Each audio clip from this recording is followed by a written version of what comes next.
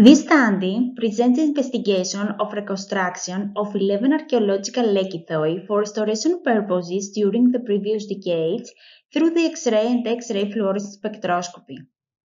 The ceramics understudy came from a collection of 903 archaeological artifacts dating from the early Bronze Age to the Byzantine period, generously donated by Eleni Martinou in 2019 to the Museum of Archaeology and History of Art in Athens.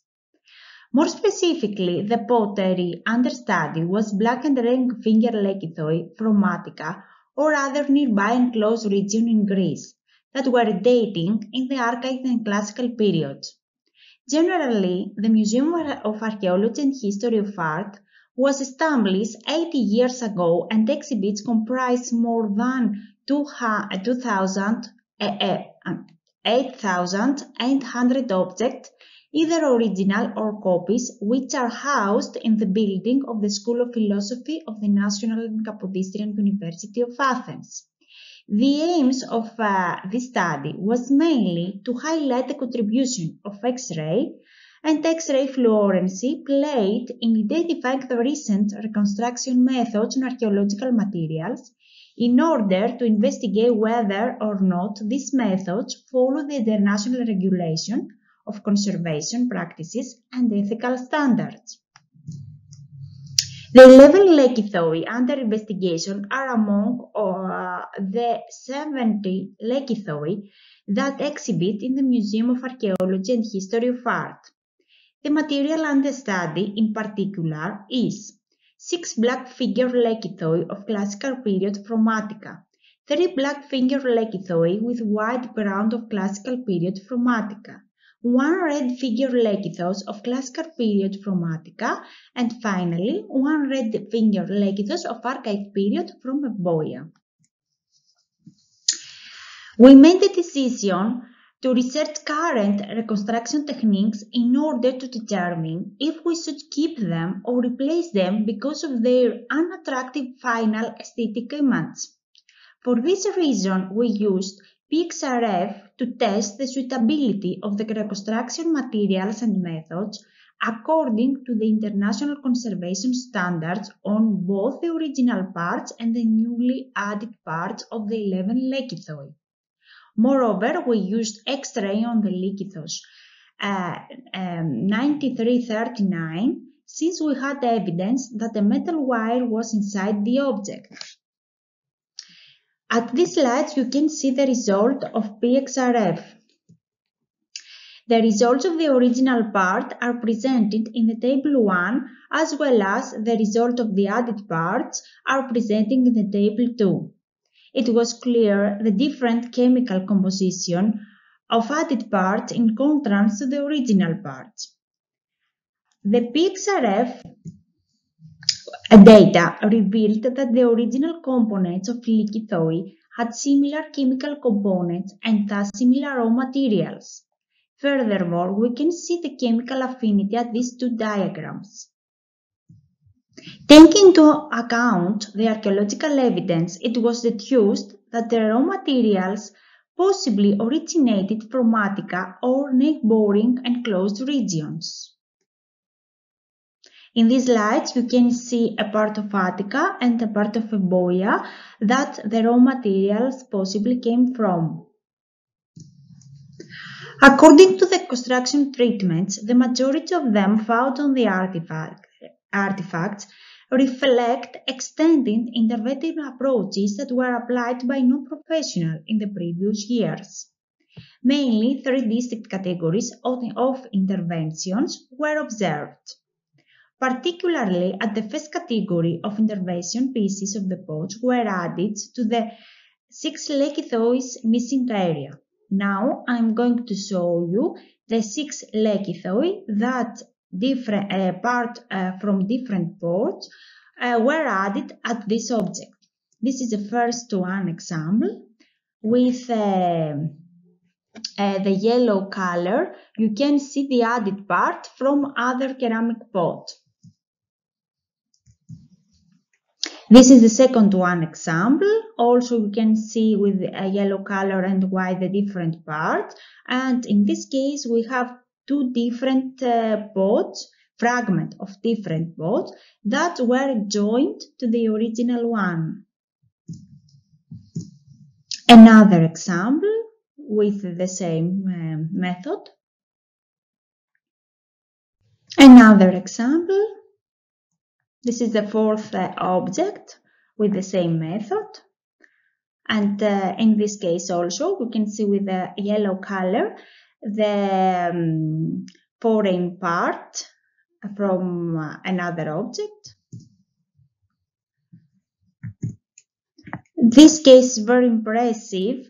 As you can see, we have many added parts from other different pods. And in this category, this is the last one case.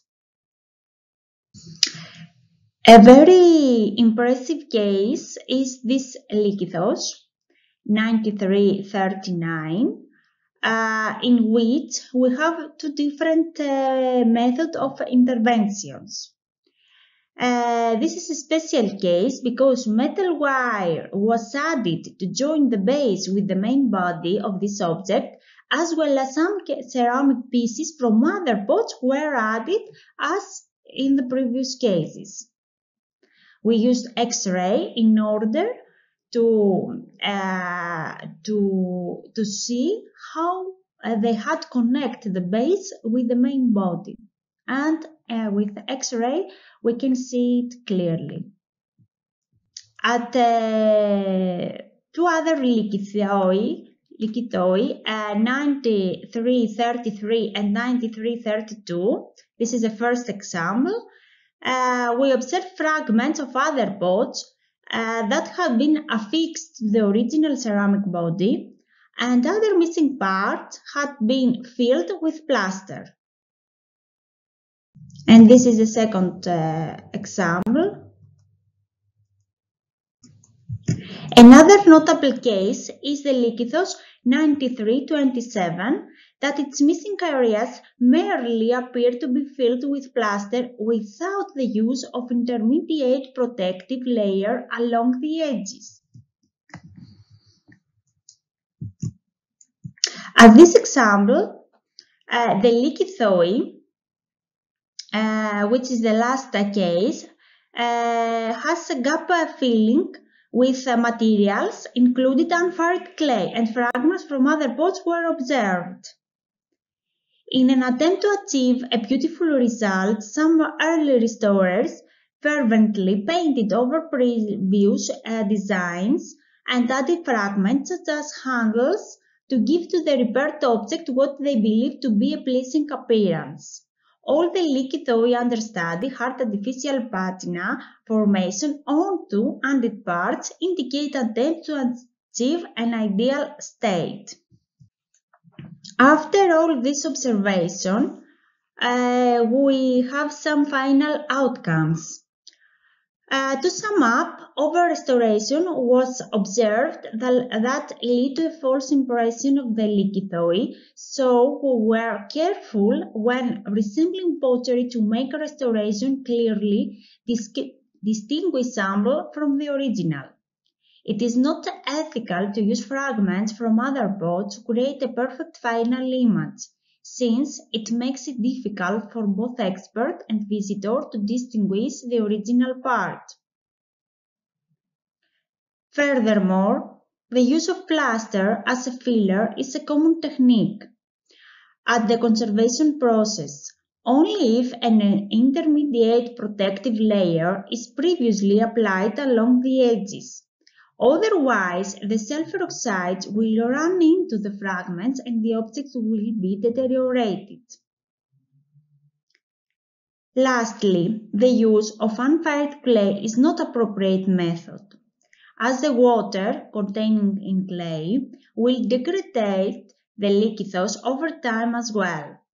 In general, conservators are guided by the ideal of minimum intervention, that is to say, to intervene as little as possible. As a result, the most of the recent added parts are removed and they were replaced by plaster with an intermediate protective layer 5% paralloid B72 in acetone that was previously applied along the edges of the ceramic fragments. The combination of new technologies, X-ray and X-ray fluorescence spectroscopy, allowed us to recognize and investigate the recent reconstruction application by non-professional and to make the most appropriate conservation decision for the future.